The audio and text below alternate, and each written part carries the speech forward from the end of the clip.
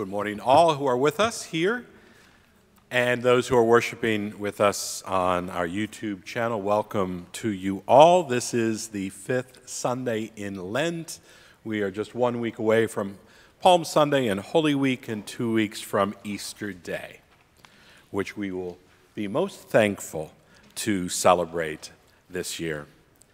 So as we settle in, this being Lent, we begin the service with a penitential order, and so we'll just find a moment to gather and center ourselves before we continue, and just to settle in, to worship God, and just to be with one another again. Welcome all.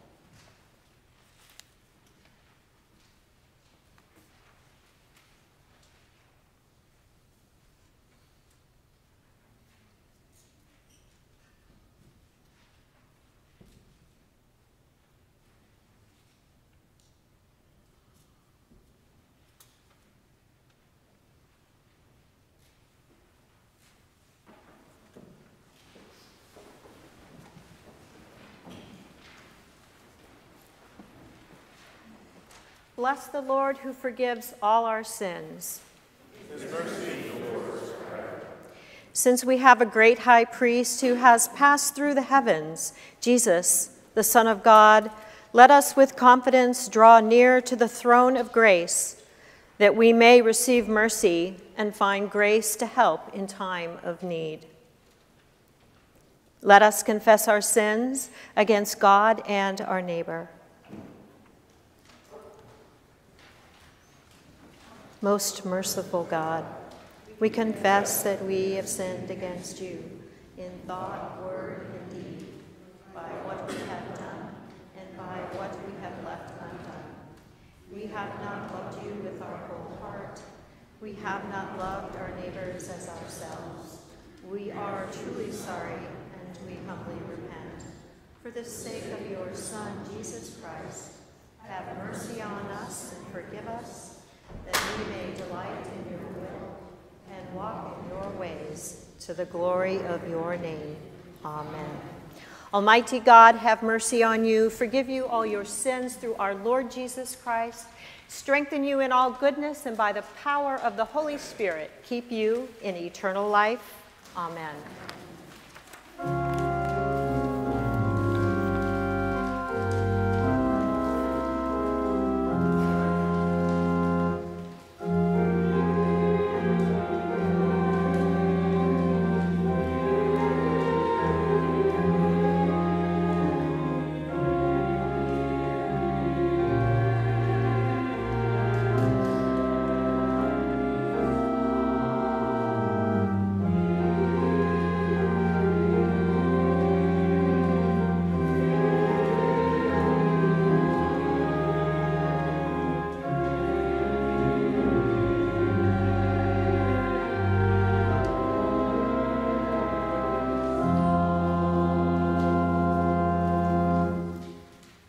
The Lord be with you. And also with you. Let us pray. Almighty God, you alone can bring into order the unruly wills and affections of sinners. Grant your people grace to love what you command and desire what you promise, that among the swift and varied changes of the world, our hearts may surely there be fixed where true joys are to be found. Through Jesus Christ our Lord, who lives and reigns with you in the Holy Spirit, one God, now and forever. Amen. Amen.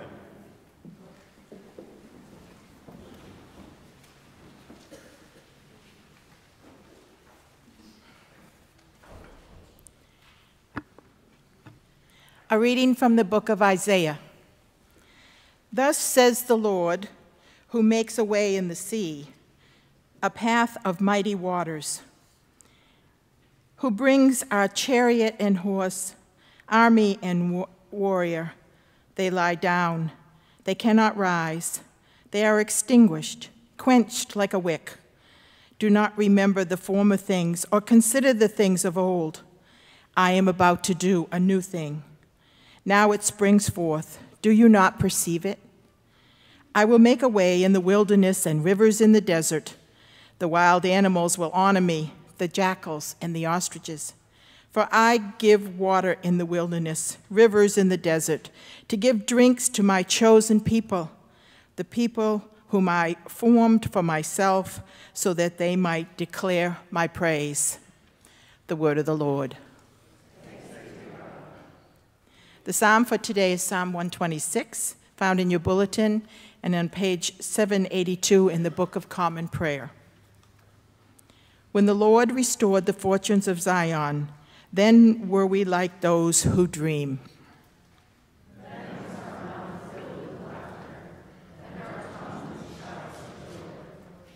Then they said among the nations, the Lord has done great things for them.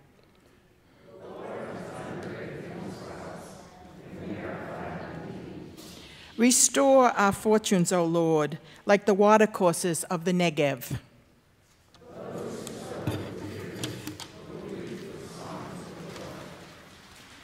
Those who go out weeping, carrying the seed, will come again with joy, shouldering their sheaves. The second reading today comes from the letter of Paul to the Philippians.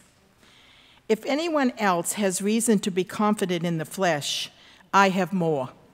Circumcised on the 8th day, a member of the people of Israel, of the tribe of Benjamin, a Hebrew born of Hebrews, as to the law, a Pharisee, as to zeal, a persecutor of the church, as to righteousness under the law, blameless.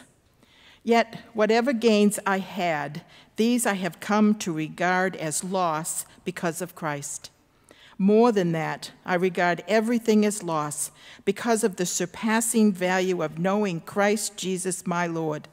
For his sake, I have suffered the loss of all things, and I regard them as rubbish, in order that I may gain Christ and be found in him, not having a righteousness of my own that comes from the law, but one that comes through faith in Christ, the righteousness from God based on faith.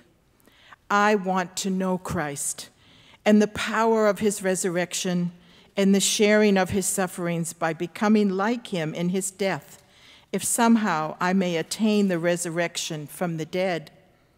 Not that I have already obtained this or have already reached the goal, but I press on to make it my own, because Christ Jesus has made me his own. Beloved, I do not consider that I have made it my own, but this one thing I do, forgetting what lies behind and straining forward to what lies ahead, I press toward the goal for the prize of the heavenly call of God in Christ Jesus. The word of the Lord.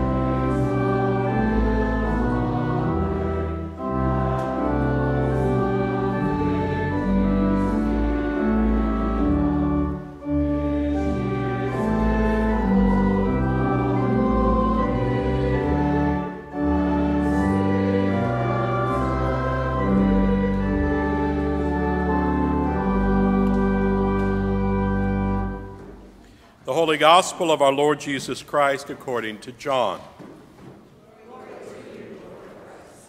6 days before the Passover, Jesus came to Bethany, the home of Lazarus, whom he had raised from the dead. There they gave a dinner for him. Martha served, and Lazarus was one of those at the table with him. Mary took a pound of costly perfume, made of pure nard, anointed Jesus' feet, and wiped them with her hair. The house was filled with the fragrance of the perfume.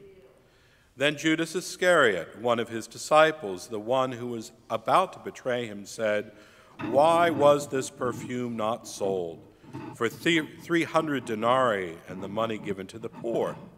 He said this not because he cared about the poor, but because he was a thief. He kept a common purse and used to steal what was put into it. Jesus said, "Leave her alone. She bought it so she might keep it for the day of my burial. You always have the poor with you, but you do not always have me." The Gospel of the Lord.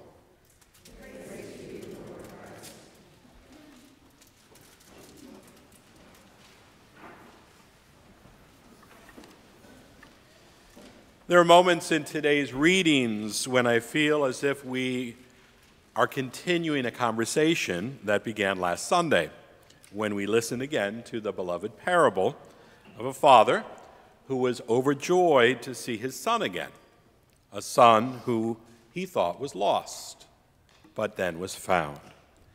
I pointed out that the word prodigal,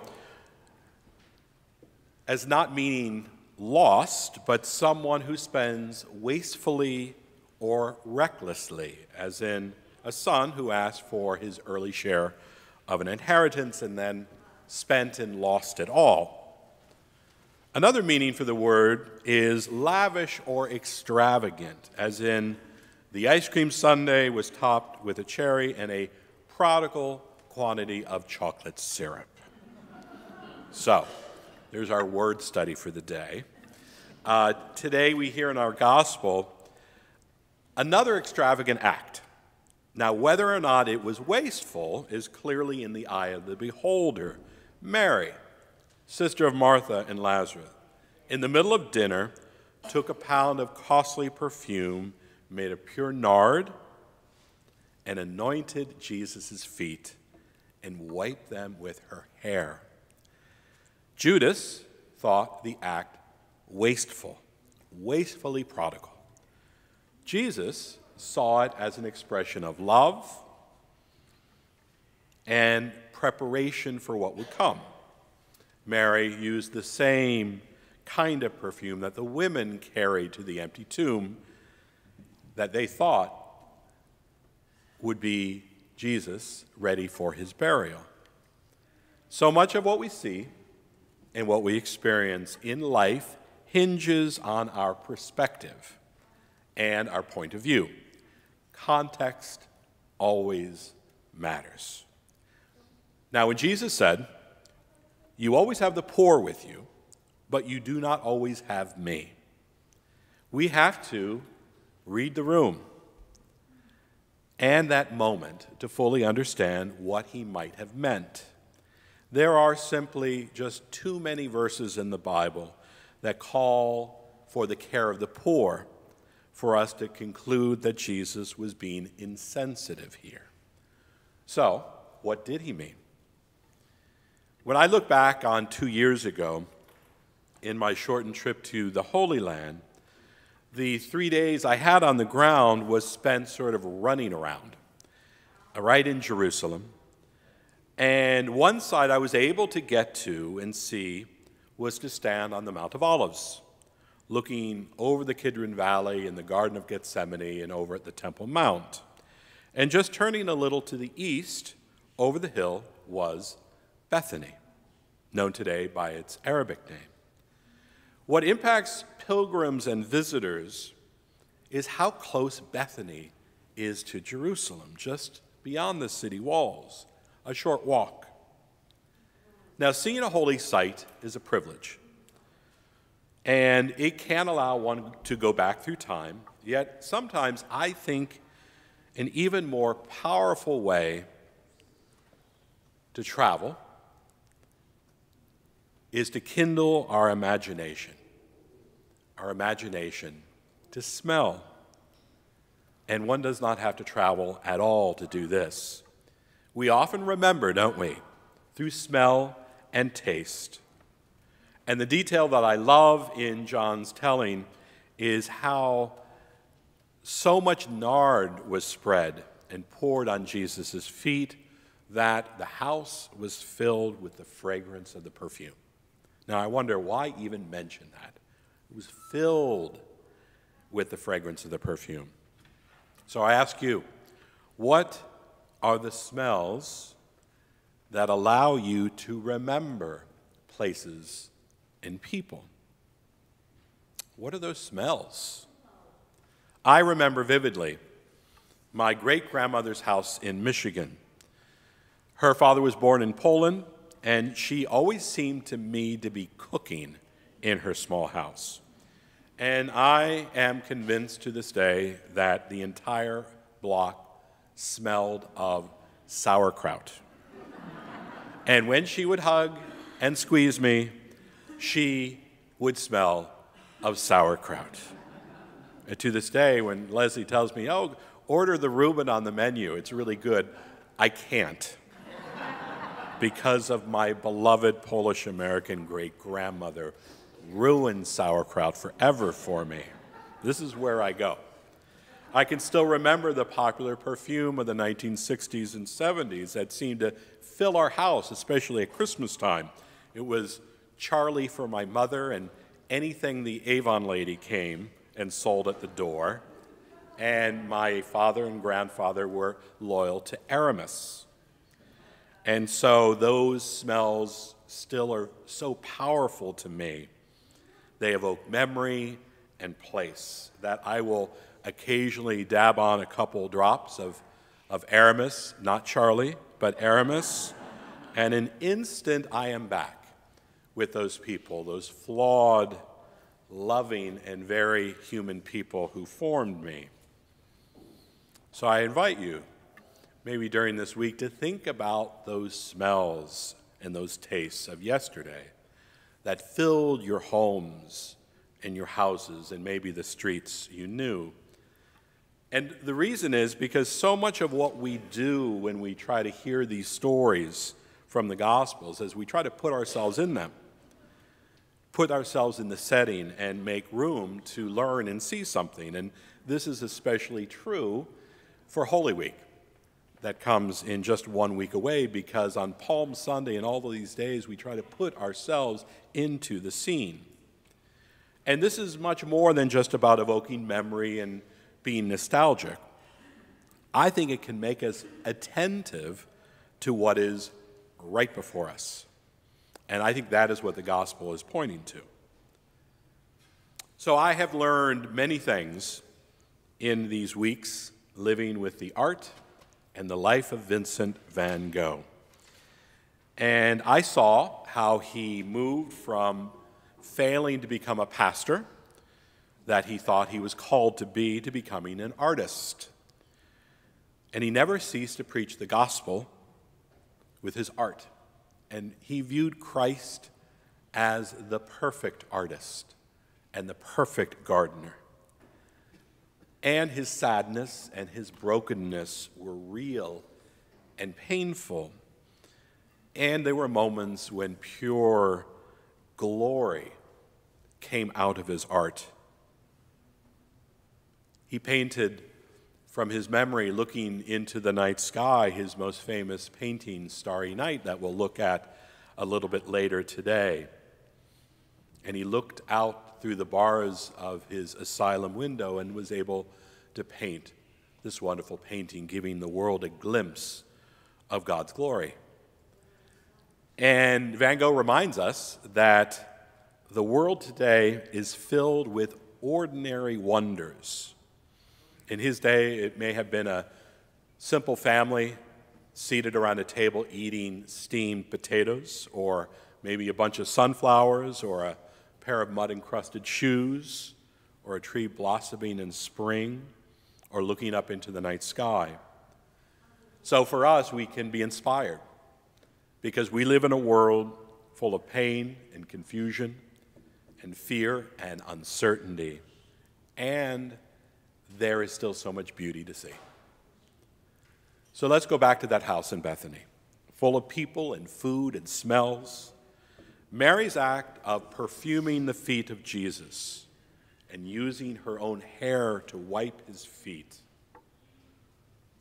it really made heads spin. It was outrageous. It was embarrassing. It was inappropriate.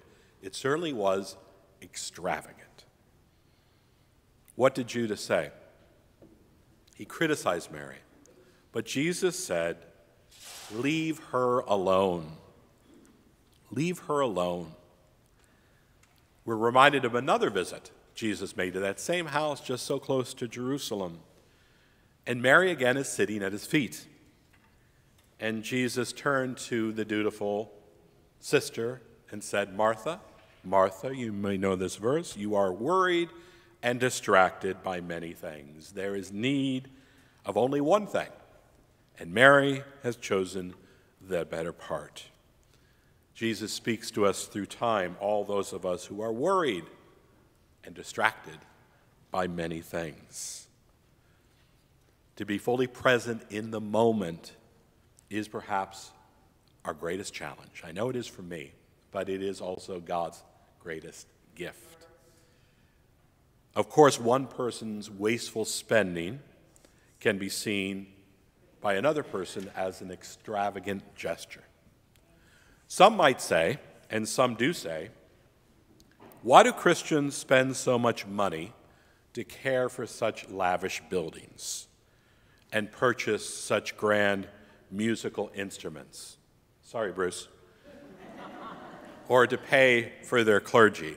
Sorry, me. But twisting Jesus' own words against Jesus about the poor is probably not the best way to get at the heart of this. One answer to this might be for us in doing what we do is that we are because we gather. Each week on Sunday, the Christian Sabbath, we gather in a place. And over the past few years, we've had to learn to do this in different ways. But there is no technology that can take the place of human bodies gathered around an altar. Like biblical Israel, the church is a community, not a collection of soloists or hermits, and there is no DIY, do-it-yourself Christianity. We know we are stronger when we're together and not separated. This morning we hear another case about loss and gain. Notice how before he became Paul, the great apostle, he was Saul. And the old Saul had deep religious bona fides that he lists without shame or apology in Philippians. Circumcised on the 8th day, a member of the people of Israel, the tribe of Benjamin, a Hebrew born of Hebrews. It lists like a resume.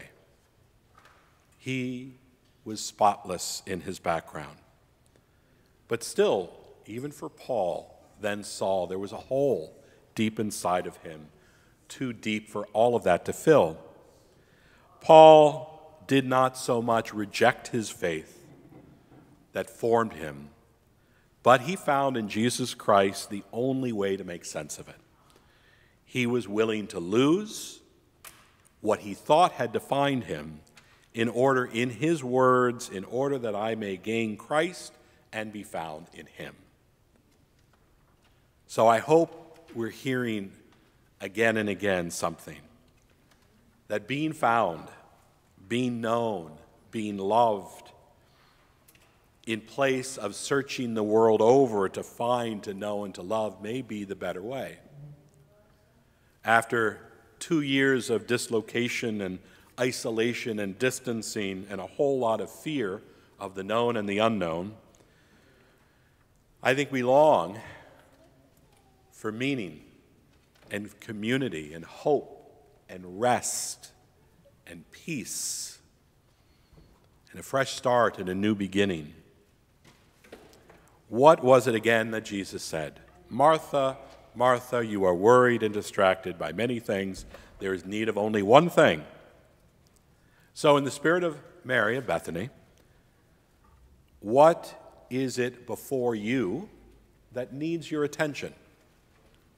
In the spirit of Paul, who gave us words that might help us move into the future, hear these words again: forgetting what lies behind and straining forward to what lies ahead, I press on toward the goal for the prize of the heavenly call of God in Jesus Christ.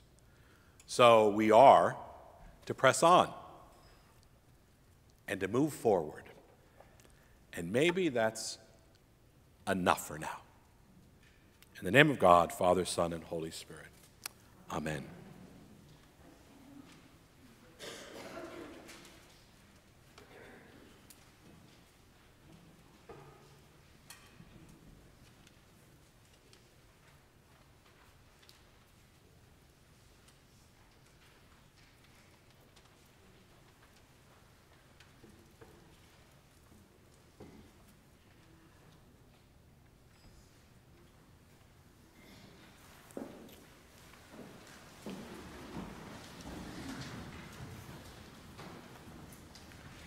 May we affirm our faith together in the Nicene Creed. We believe in one God, the Father, the Almighty, maker of heaven and earth, of all that is seen and unseen. We believe in one Lord Jesus Christ, the only Son of God, eternally begotten of the Father, God from God, light from light, true God from true God, begotten, not made, one being with the Father. Through him all things were made. For us and for our salvation, he came down from heaven. By the power of the Holy Spirit, he became incarnate from the Virgin Mary and was made man. For our sake he was crucified under Pontius Pilate. He suffered death and was buried.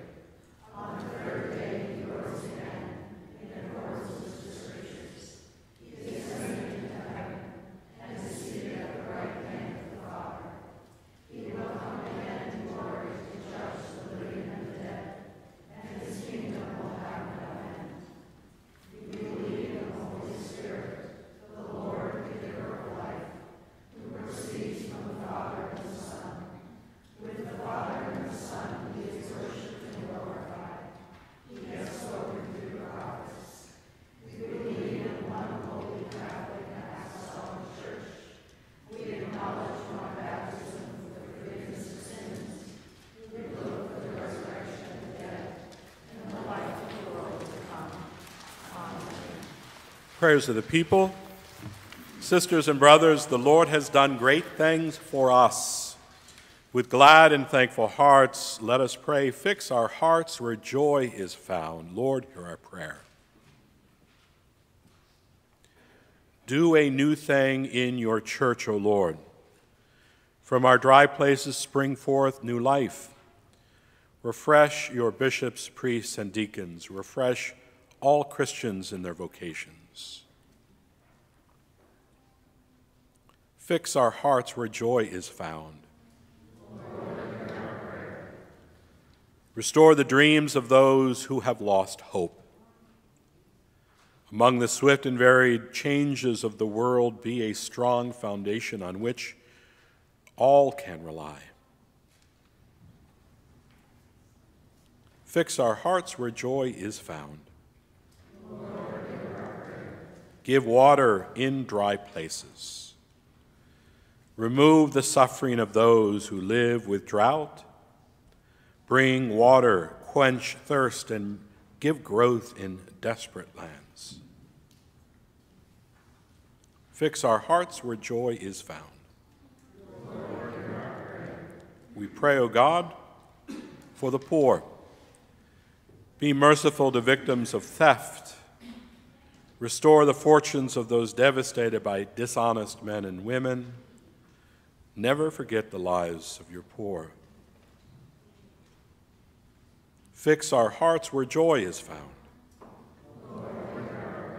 Let those who sow with tears reap with songs of joy. Restore your people, O Lord. Fix our hearts where joy is found. O God, we long to know Christ and the power of his resurrection. Even as we share in his suffering, even as we die, may we and all who die attain the resurrection of the dead. Fix our hearts where joy is found. We pray for those on our ongoing prayer list, praying for Tom and Pat and Scott, Lee and Joseph, Jean and Frank and Martha and Lang and David. Praying for those either silently or loud, for those for whom you are praying.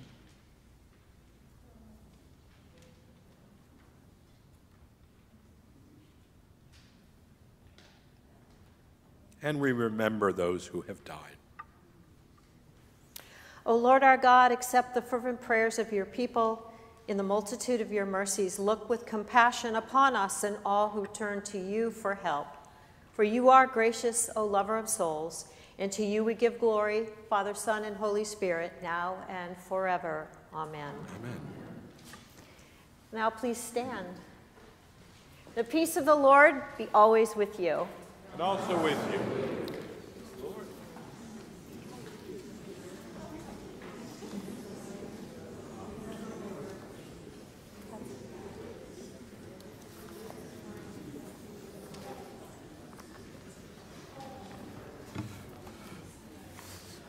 Please be seated. Just a brief word. Again, next week, Palm Sunday is upon us. Weather permitting, we're going to gather in the courtyard. I know many of you will be here keeping everything ready for us. But if you are able to join us, dress warmly, and we'll bless the palms out here in the courtyard and process in and distribute those palms. So we begin Holy Week in that tradition, and we look forward to Palm Sunday and into Sunday's Easter Day. If you are able to join us for our last Van Gogh Forum immediately following this service, and we are hoping on Easter Day that we will rekindle a tradition here of an Easter Day breakfast between the services. And to do that, we need two things: people and food. And you're the people, and you have to bring the food. That's how it works. Very simple, and we hope it'll be very wonderfully fragrant and wonderfully smelling eggy, bacony food. So, my favorites. No sauerkraut. No sauerkraut, no cabbage. All right. Let's list those things I don't like. All right. But it is April, the first Sunday of April, and so we lift up those who are celebrating April birthdays. And the only thing you have to do is you come forward and you can say the day of the month you were born. No age, except when you're super young. So anyone have an April birthday?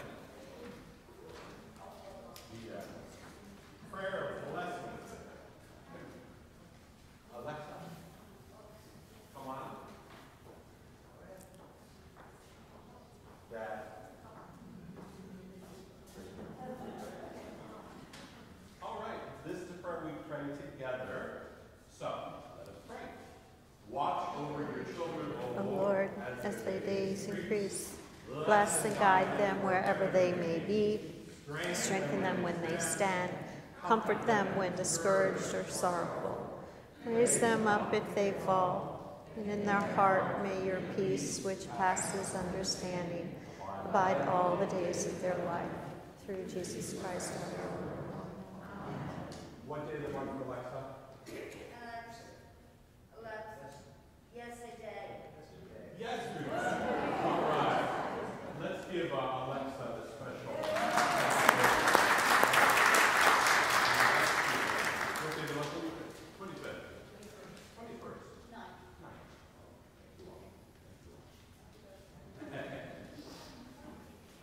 Walk in love as Christ loved us and gave himself for us, an offering and sacrifice.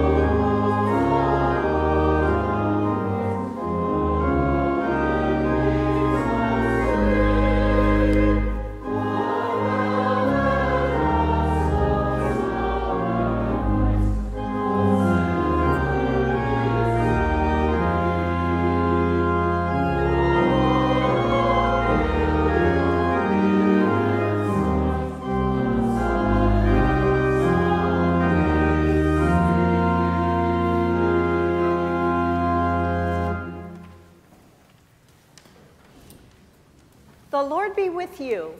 And also with you. Lift up your hearts. Lift them to the Lord. Let us give thanks to the Lord our God. It is right and praise. It is right and a good and joyful thing, always and everywhere, to give thanks to you, Father Almighty, creator of heaven and earth, through Jesus Christ our Lord, who was tempted in every way as we are, yet did not sin.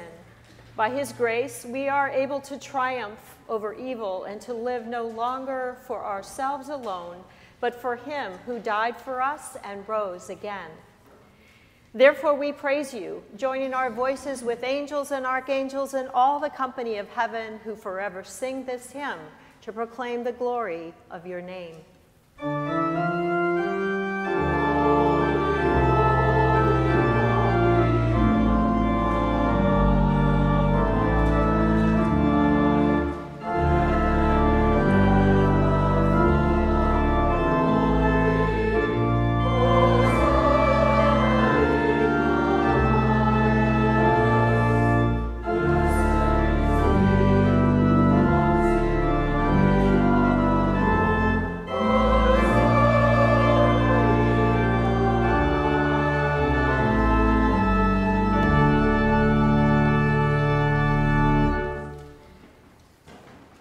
Blessed are you, gracious God, creator of the universe and giver of life.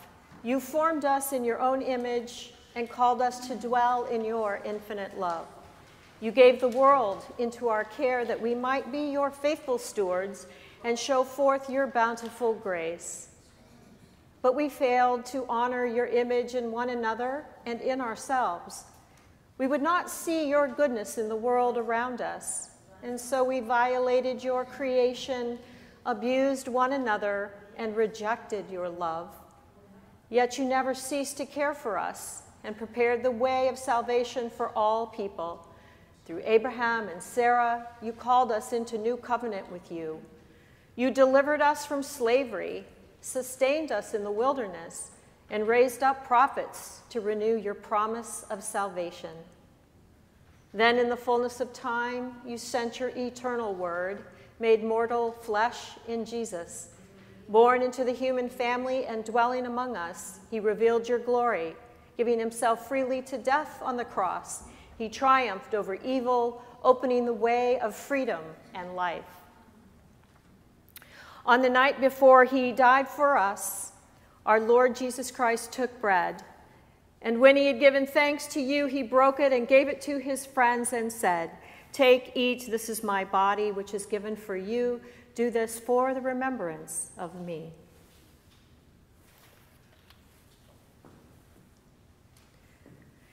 As supper was ending, Jesus took the cup of wine. And when he had given thanks, he gave it to them and said, "Drink this, all of you. This is my blood of the new covenant, which is shed for you and for many for the forgiveness of sins. Whenever you drink it, do this for the remembrance of me."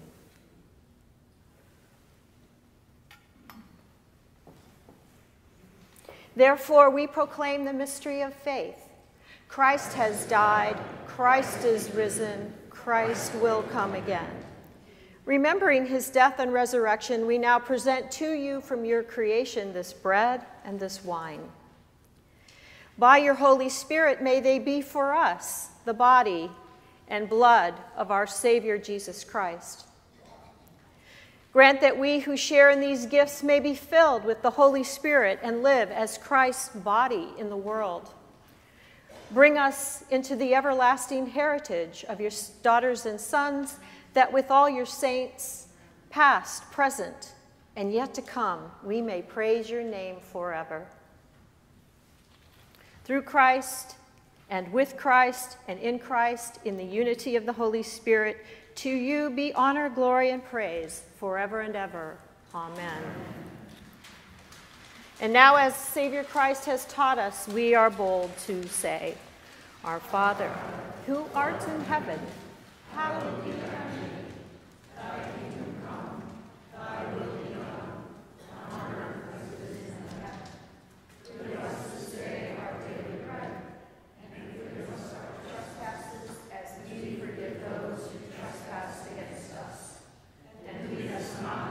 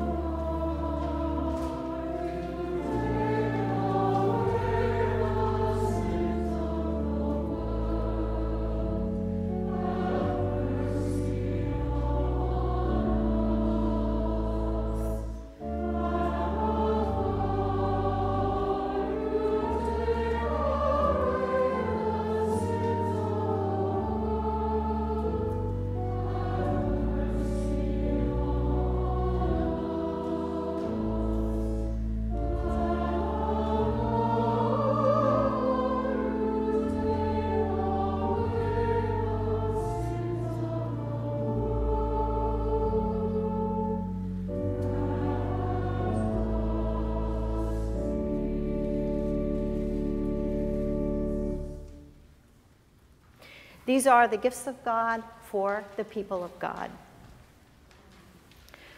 The body of Christ, the bread of heaven. The blood of Christ, the cup of salvation.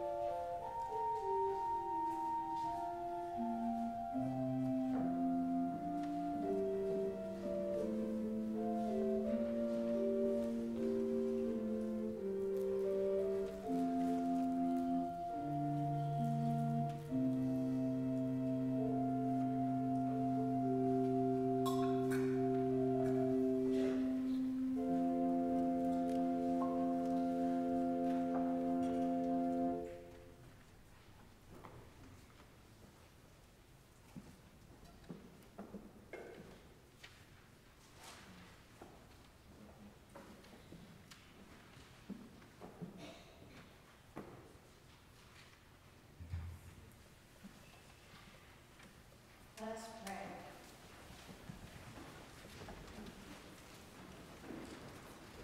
God of abundance, you have fed us with the bread of life and cup of salvation. You have united us with Christ and one another. You have made us one with all your people in heaven and on earth.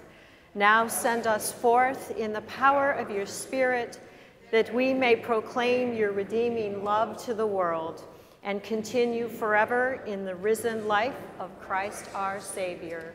Amen. Look with compassion, O Lord, upon this your people, that rightly observing this holy season, they may learn to know you more fully and to serve you with a more perfect will. Through Christ our Lord. Amen.